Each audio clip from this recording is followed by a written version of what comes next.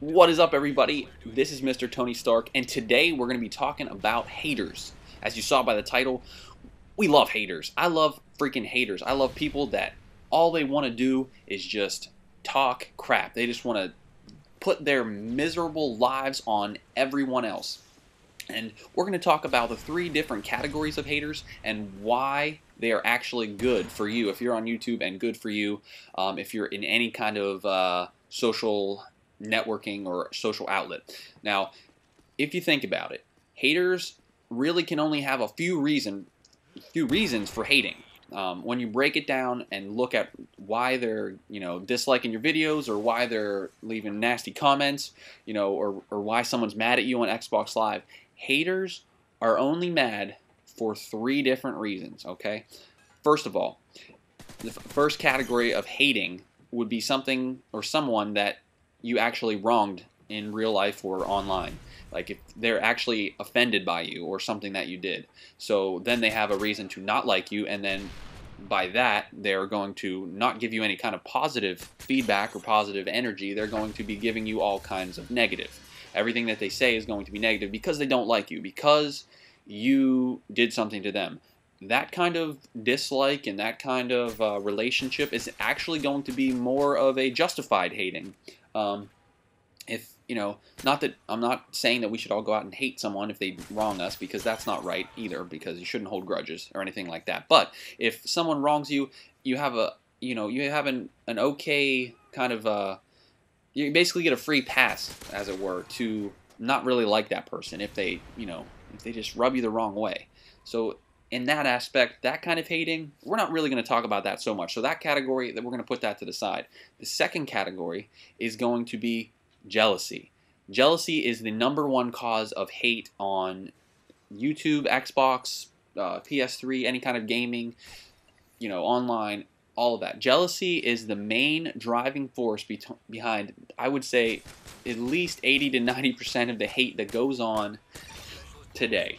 Why is that? Because our human nature is that whenever we see someone that is better than us or has something that we don't, we want it, we covet it, we want to have what they have because we don't have it.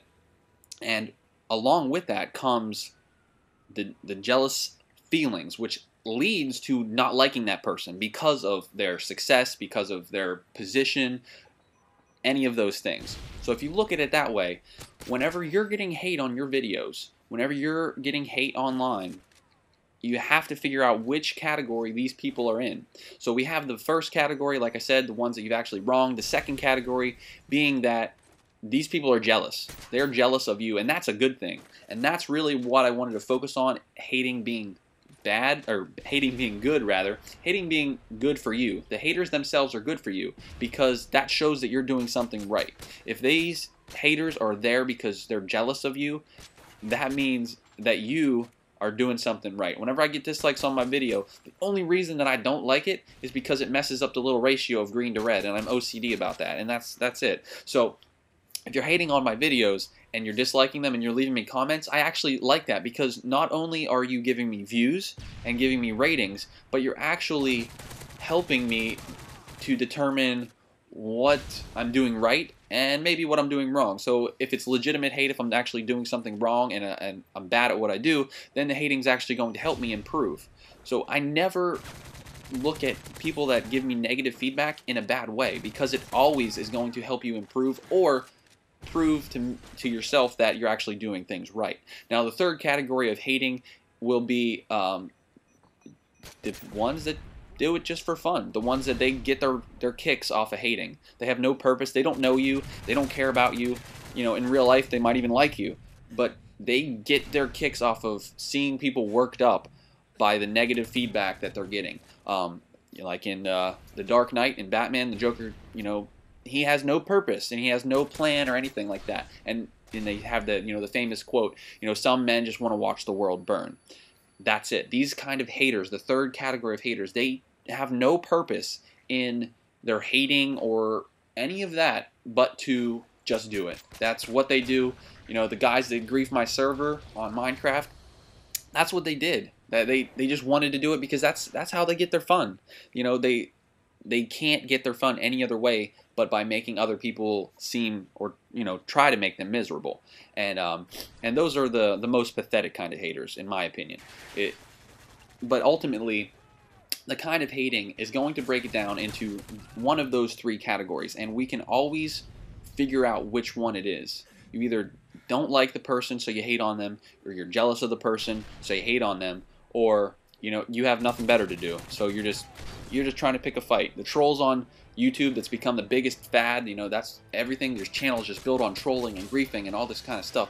That's all they want to do, is just see someone else's reaction. They want to see your reaction. So the moral of this story, and talking about haters, and really focusing on, are they good for your channel? Are they good for your social networking? The answer is yes, they are. They are very good, because they are giving you attention. Whether they would like to admit it or not, they're giving you attention. And some of them end up being your biggest fans. And the only way that they know how to get your attention is to hate on you, because they expect a reaction. And some kind of reaction is better than no reaction, even if it's negative. So if you're getting hate and you're telling these people, to F off and I don't need you, and, you block them, that's giving them in an aspect of what they want, because they want a reaction from you. It's better than ignoring them completely in their minds. Now, for me, if someone's hating on me, I will usually laugh about it, or I'll, make one comment and leave it at that. But I'm not going to give them the time of day, making their day better by giving them what they want. They want the reaction. They want to see you upset. And so that's the moral of the story. Whenever you get hate, look at it in one of those three categories. Look at it in the way that you are actually benefiting from it. You're actually doing well and benefiting from the fact that you have haters. Haters are good, and if they're mad, bro, then we're glad, bro.